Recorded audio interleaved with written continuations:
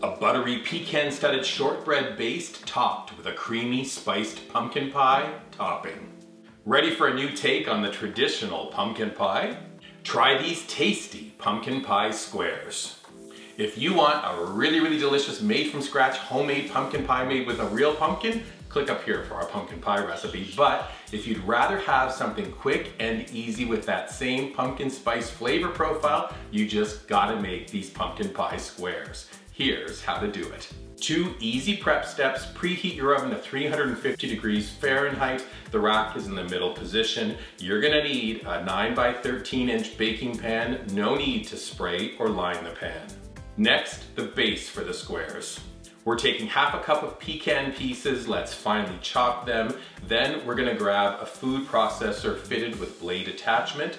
We're adding 3/4 of a cup of unbleached all-purpose flour, half a cup rolled oats, 1/4 cup packed brown sugar, a half a teaspoon kosher salt, plus half a teaspoon of cinnamon, half a teaspoon of ground ginger. The lid goes on. We're gonna run the machine to roughly chop those oats. Then we're gonna add 1 stick of butter. That's half a cup or 8 tablespoons, plus those finely chopped pecans. Now run the machine until you have pea-sized coarse meal.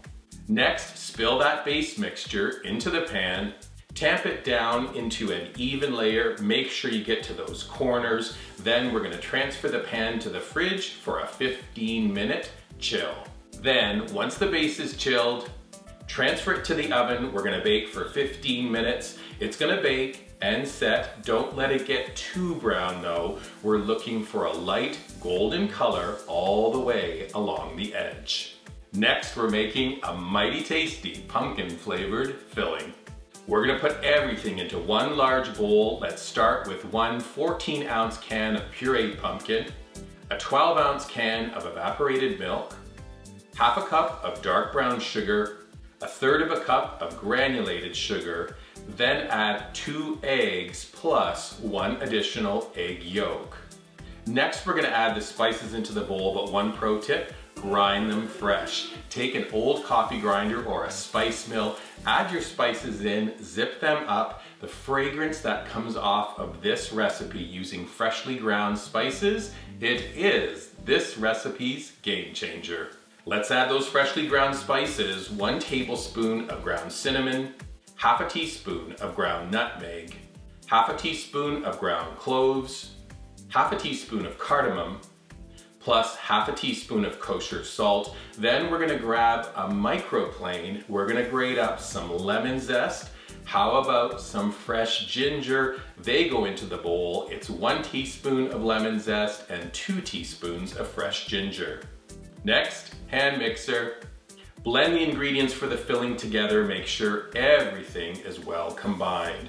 Next, we add the filling to the pan. It'll even out on its own across the surface. We're gonna transfer the pan back to the oven for an additional 40-minute bake time.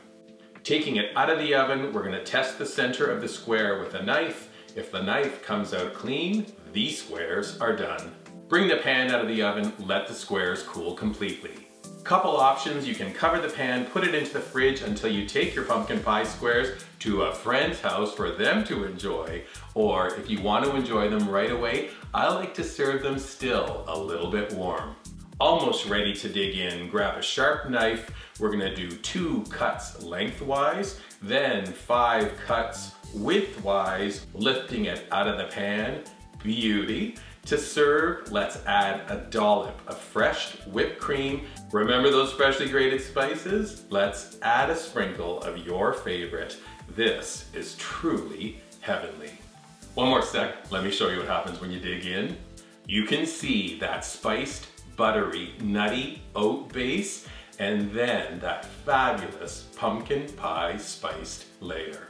Now, as good as this looks, it tastes even better. Only way you'll find out is when you make it. Full recipe is up at weekendatthecottage.com. When you're visiting our website, please subscribe to it. Look for this video on our dedicated YouTube channel. You can subscribe to it as well. And then when a dessert is this fabulous, take a picture of it and post it using hashtag weekendatthecottage on your favorite socials like Pinterest, Instagram, and Facebook.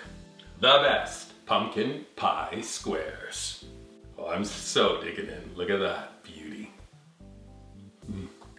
I may have 2 or 3. Wow.